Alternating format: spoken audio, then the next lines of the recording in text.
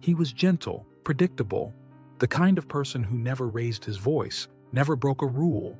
Then, almost overnight, he became someone else. He interrupted people mid-sentence, gave strangers advice they didn't ask for. Once he even walked out of a restaurant, furious, just because the forks weren't shiny enough. His family called it a phase, but it wasn't. It was the beginning, because dementia doesn't always take memory first. What if it starts by quietly replacing the person you knew with someone you don't recognize at all? This video uncovers 9 erratic character shifts that may surface years before memory loss. Each one is drawn from real, documented stories of people whose personalities began to change long before anyone suspected dementia. Catch these early, and you might protect what matters most.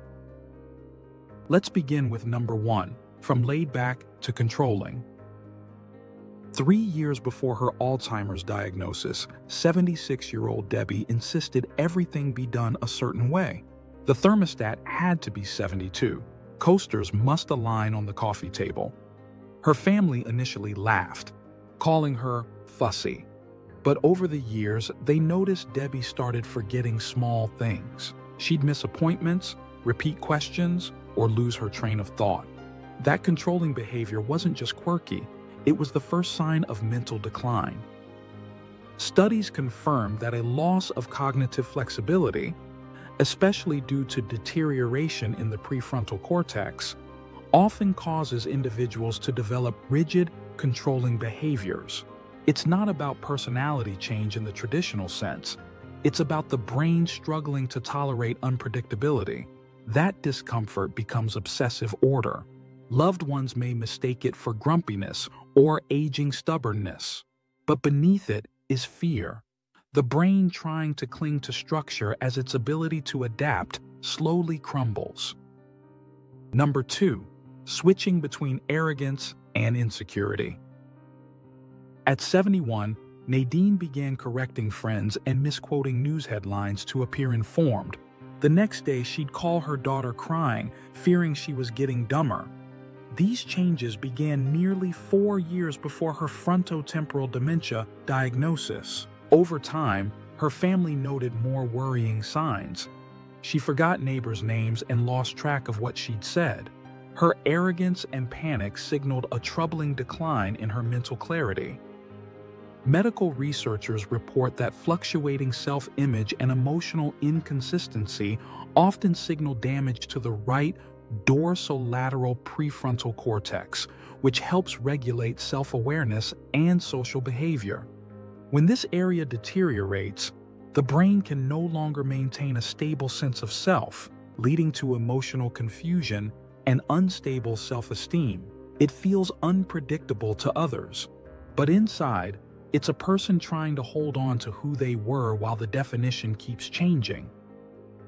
Number 3, sudden, reckless impulsivity. 70-year-old Cyrus started gambling online at night. He bought gadgets he never used, interrupted conversations, and once left a wedding during vows, saying, "I don't have time for this." The change was shocking. He had always been reserved. As his family adjusted, they saw his mind faltering. Cyrus lost track of days, forgot purchases, and got lost driving to a diner. His impulsive actions were the first signs of a mind unraveling. 2 years later, the dementia diagnosis confirmed it. Experts linked orbitofrontal cortex atrophy to loss of impulse control, emotional restraint, and social judgment. This region acts as the brain's internal filter, stopping us before we say or do something inappropriate.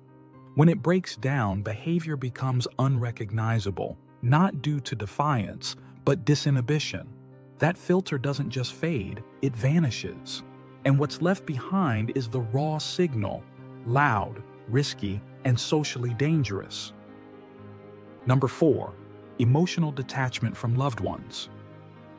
4 years before her Lewy body dementia diagnosis, 73-year-old Odette emotionally withdrew from family events. When her daughter was promoted, she merely said, "That's fine." When her grandson was hospitalized, she asked, "Did they give him a shot?" There were no hugs or tears, just a troubling calm. Later, she forgot appointments, left pots on the stove, and misplaced important documents. Her emotional absence became their new normal, a hollow version of the Odette they once knew. A large study confirmed that emotional blunting and loss of empathy often precede memory symptoms in various forms of dementia. As the amygdala and anterior cingulate cortex begin to degrade, people don't just express less, they truly feel less. This isn't moodiness or aging indifference.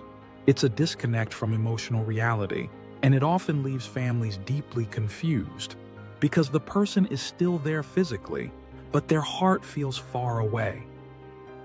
Number 5. Adopting fake or exaggerated personas. At 69, 5 years before her diagnosis, Geraldine became theatrical. She adopted an exaggerated accent and told jokes, regardless of laughter. Her attire grew flashier and she referred to herself in the third person. This felt like a performance.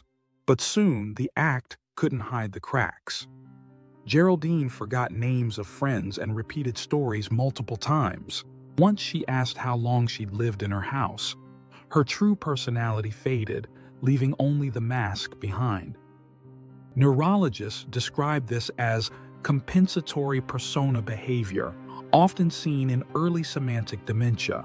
When someone starts losing access to their emotional vocabulary or sense of identity, the brain builds a character, one that's exaggerated, attention-seeking, or scripted. But behind that character is someone who's slipping. These personas aren't an act. They're a survival mechanism, cobbled together from fragments of who the person used to be. Number 6. A sudden need for constant reassurance. When his wife went on a weekend trip, 74-year-old Darian called her 10 times daily. He asked where she was, what she was doing, and if she still loved him. Known for his independence, he panicked when she was out of sight. This need for reassurance started 3 years before his early-stage Alzheimer's diagnosis. Soon he lost keys, misplaced his wallet, and forgot conversations minutes after they happened. His anxiety grew, not from loneliness, but from uncertainty about his safety. A 2022 analysis found that early deterioration in the limbic system and hippocampus, regions tied to emotional memory, can trigger an internal sense of danger or loss. The person clings to someone familiar, not out of codependence, but because the world is becoming harder to navigate.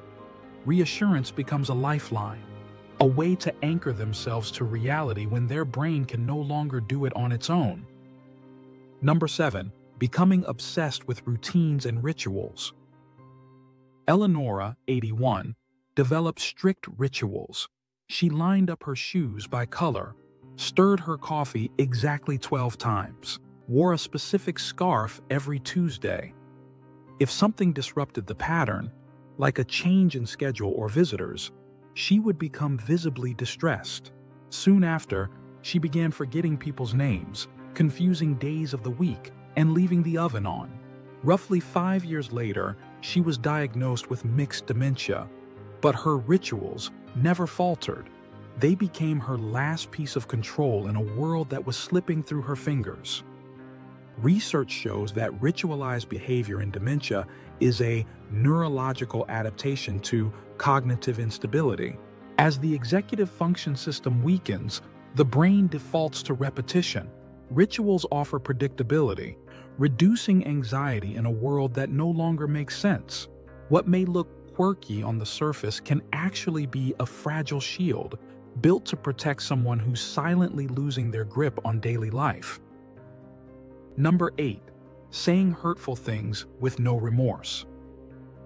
2 years before his diagnosis, 70-year-old Benson began making cutting remarks at family dinners. He told his niece her haircut was a mistake, laughed at his son's business idea, and once asked his wife if she was trying to get fat. When confronted, he'd say, "I was just being honest." Not long after, Benson started forgetting where he put things, asked the same questions repeatedly, and struggled to follow simple instructions. The cruelty had been the first red flag, long before the confusion set in. A clinical study linked loss of social regulation in dementia, particularly in frontotemporal regions, to a breakdown of empathy and self-censorship. These brain regions let us feel how our words affect others. When they fail, the person isn't trying to hurt people, they simply don't recognize the impact. The silence between intention and outcome grows, and what emerges is raw, unfiltered, and often painful. Number 9. Indifference to things they once loved. At 68, Lorraine gave up painting. She stopped attending her art club. Her canvases gathered dust in the garage.